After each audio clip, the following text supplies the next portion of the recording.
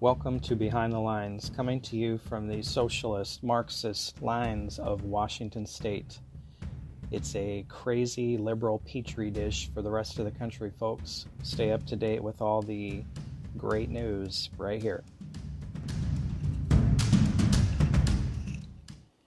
Today is Thursday, March 11th, 2021. And this is breaking news from American Military News. The House has passed a gun control bill expanding background checks to private transfers.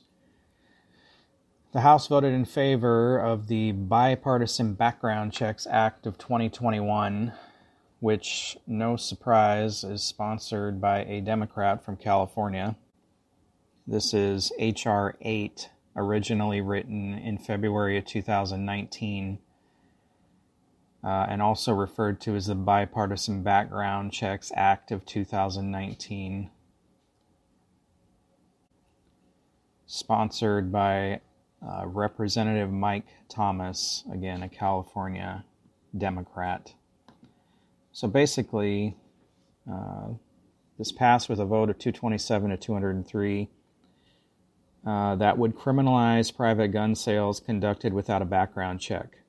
The bill states it shall be unlawful for any person who is not a licensed importer, licensed manufacturer, or licensed dealer to transfer a firearm to any other person who is not so licensed, unless a licensed importer, licensed manufacturer, or licensed dealer has first taken possession of the firearm. Democrats overwhelmingly supported the bill, with 219 voting in favor of the legislation. 8 Republicans also voted in support of this bill. 1 Democrat voted against it. This bill was voted on in February 2019 as well. There were 8 Republicans at that time who supported the bill, who voted yes for it. I don't know which ones voted yes for it this time, but I would assume it's the same 8. And that would be Buchanan and Diaz, Ballard, and Mast from Florida, Fitzpatrick from Pennsylvania, Hurd from Texas, of all places, King from New York, Smith from New Jersey, and Upton from Michigan. The National Rifle Association has warned against the anti-gun measure, claiming a universal background check system would act as a gun owner registry. NICS would become a gun owner registry if all firearms transfers were subject to NICS checks, and the FBI retained records of approved checks indefinitely, both of which gun control supporters have opposed. The NRA's website states such records would include information currently maintained on Federal Form 4473, documenting the identity of the firearm purchaser and the make, model, and serial number of the firearm transferred. The NRA continued over time as people sell or bequeath their firearms. A registry of firearm transfers would become a registry of gun owners, obviously. The House will also vote on the Enhanced Background Checks Act on Thursday today. Sponsored by South Carolina Representative James Clyburn, H.R. 1446 would allow the FBI to put a hold on transferring a firearm for up to 30 days, rather than the 3 days currently allowed by law. Again, these laws only go against law-abiding citizens. This is not going to do anything to stop criminal behavior or the criminal element from obtaining firearms and doing what they will with them. This is just another cut to people who follow the law, law-abiding citizens who are doing nothing wrong other than exercising their Second Amendment right. Why don't they focus on passing some laws that address criminal behavior and criminal activity? Or why don't they punish people who commit crimes with illegal firearms?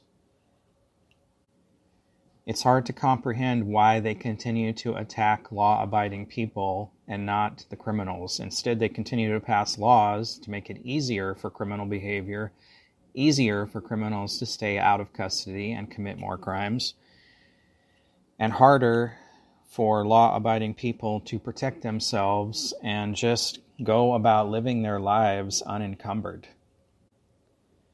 Anyway, back to this article. The NSSF Senior Vice President Lawrence Keene said Clyburn's bill would make it incumbent upon the law-abiding citizen to prove his or her innocence to the government. Imagine that, to exercise their Second Amendment right to purchase a firearm instead of the government being responsible for proving an individual is prohibited.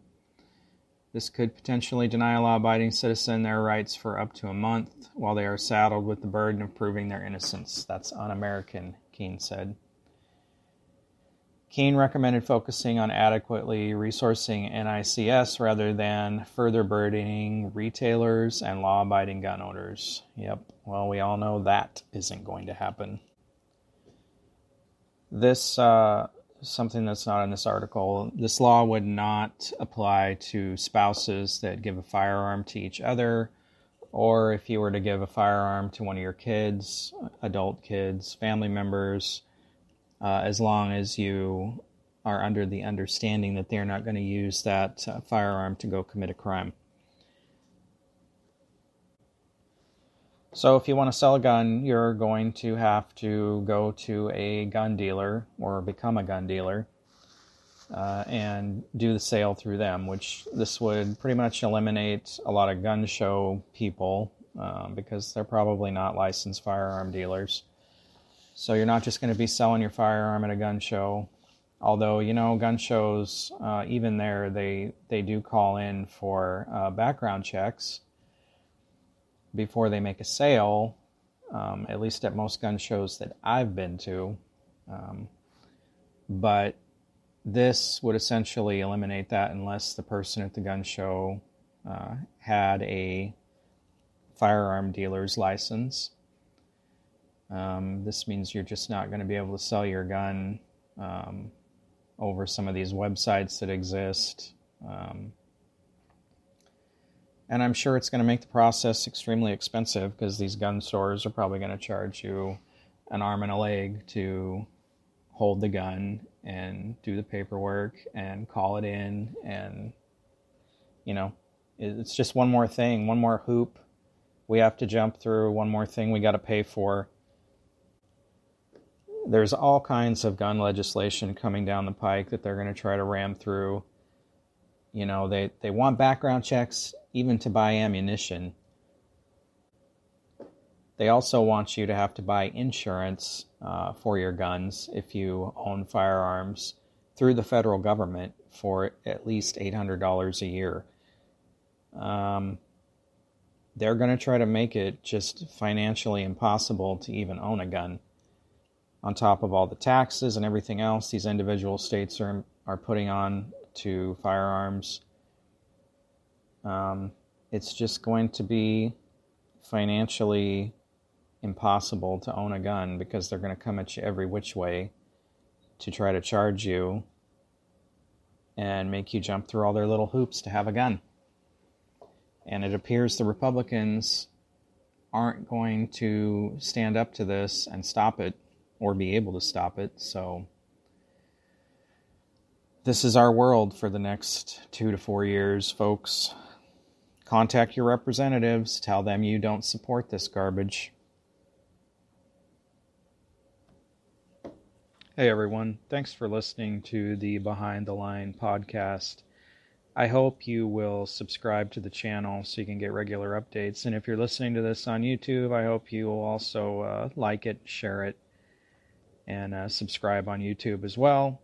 You can find us on YouTube, Facebook, Anchor, Spreaker. We're on various other podcast platforms. And you can find me on LinkedIn under John Washington. Again, thank you for listening. We appreciate your support.